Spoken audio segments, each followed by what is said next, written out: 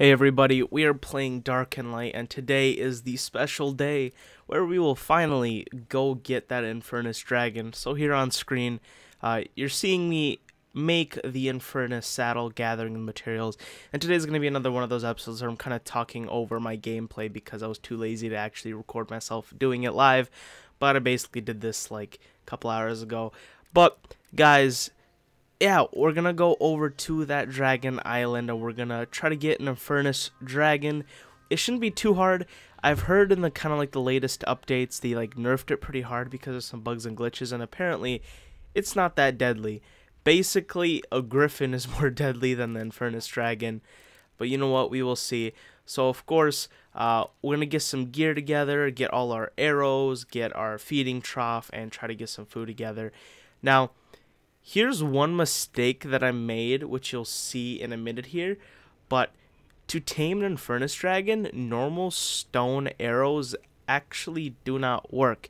You need iron hook arrows, specifically. You need the iron hook arrows. The stone hook arrows actually don't stick to the Infernus Dragon. You kind of just shoot at it. It doesn't do anything. Only the iron hook arrows actually do that. And I made that mistake. You'll see me here. I got the Infernus saddle, so of course I'm going to be heading over there with one of my flying mounts. And I get there, and I'm not able to. So I had to run all the way back and make like 200 something iron hook arrows to actually get it. But here we are on the island finally, and I always notice Infernus Dragons on more of the west side of the island. I don't know if that's like geographically correct, but over on this side that you're seeing on screen right now, basically where the giant skull is down by the shore. For some reason, the Infernus Dragon is always there fighting some elementals or some of the Scorpida things. And here, I'm having, on screen, I'm having a bit of a hard time finding it. And I did bring my Nidhogg, by the way.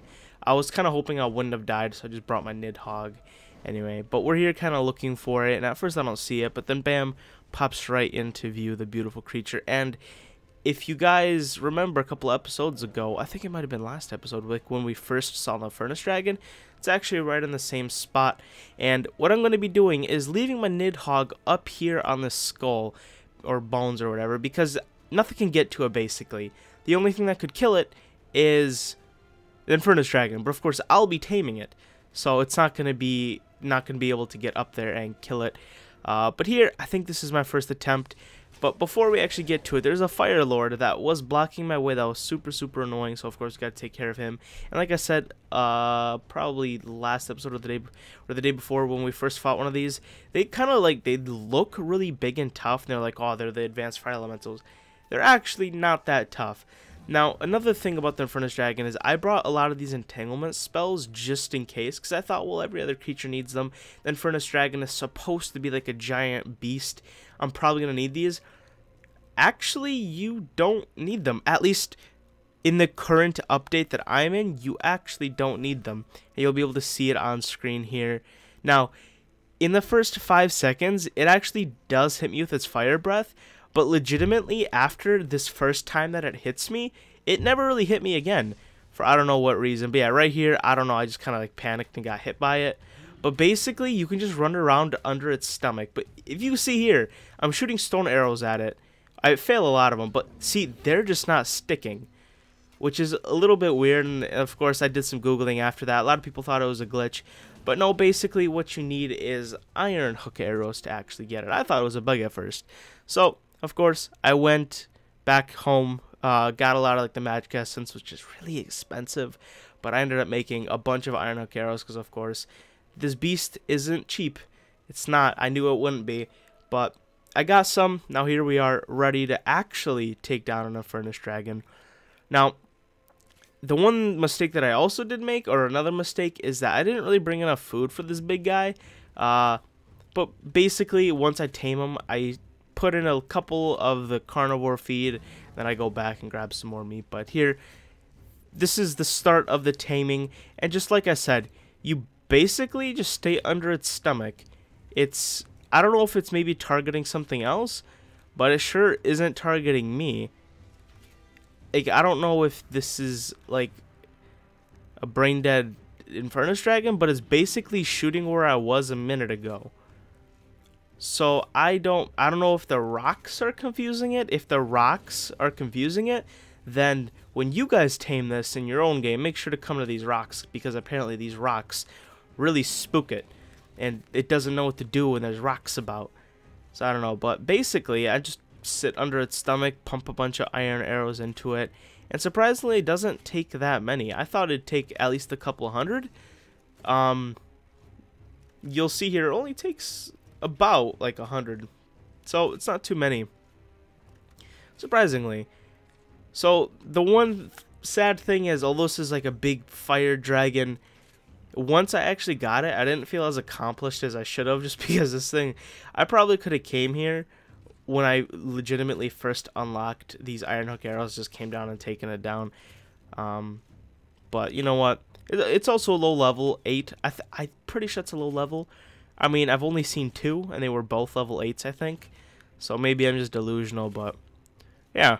After circling around for, what has it been, 2 minutes? It'll fall down in a minute here. But at this moment, it's looking pretty weighed down, as you can see. It's looking pretty weighed down. Just flying around on its stomach. So I don't know. Hopefully developers patch it up a bit, make this an actual prize once again. But here you could kind of see it falling, and bam, falls on top of the rocks. It is knocked out.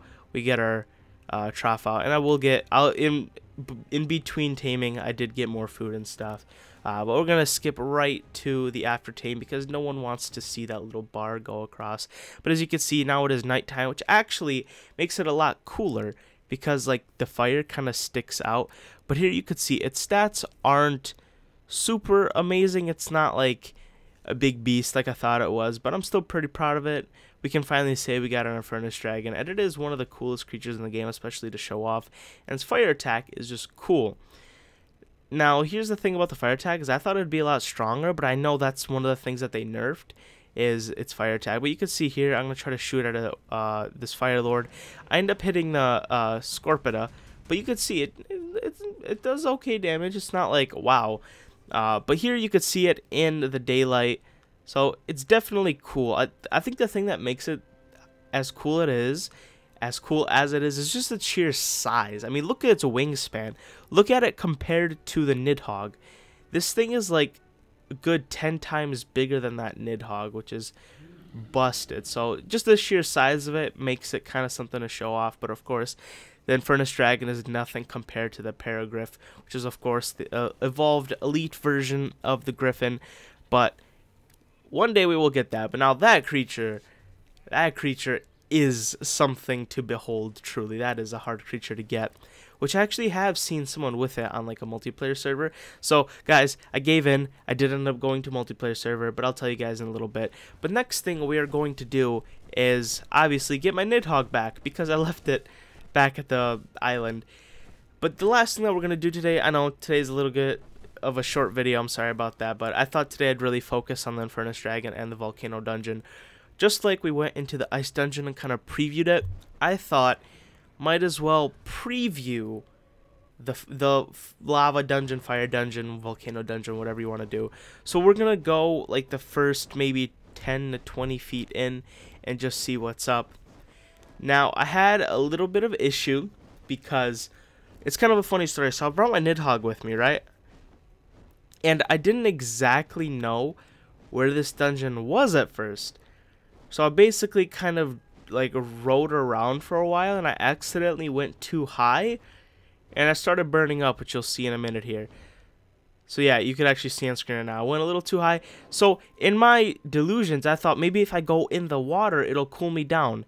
No, apparently water does nothing to your temperature, which doesn't make any sense to me. But that's basically it. You can see I'm almost dead here, but there's Fire Lords there. At this moment, all I cared about was getting my Nidhogg to safety, so in my quick thinking, I brought the Nidhogg up here where nothing can reach it. I tried to recall, but I died right before the recall hit. But all that's important is my Nidhogg is safe, because I can recover my body, but if that Nidhogg dies, I can still recover that Nidhogg, but not as easily. So you can see here, I got my Griffin, my big boy. At this point, my Griffin's like my main bird to get jobs done. So I came back and tried to get my body. You can see I kind of lured the fire elementals away so I could go and grab my body and then get back on the Griffin and head up to the rock. So that's kind of like the volcano island for you. But of course, I'm going to get off, get the Nidhogg all followed up, bring the Nidhogg back and the Griffin back, get back on the Nidhogg and head back to the volcano. And then we'll kind of get our first glimpse at it. And this is basically just like the ice dungeon, but fire. It has a boss at the end, which is kind of super spooky, and you can get armor from it. And there's goblins, which are like, there's the ice goblins, but in here there's the fire goblins. And one thing you'll see is fire wyverns, which I didn't realize, and those are aggressive. I didn't realize wyverns could be aggressive, but apparently in the fire dungeon, they are. And now the entrance looks really like scary, because I would think walking through lava would burn me, but apparently not.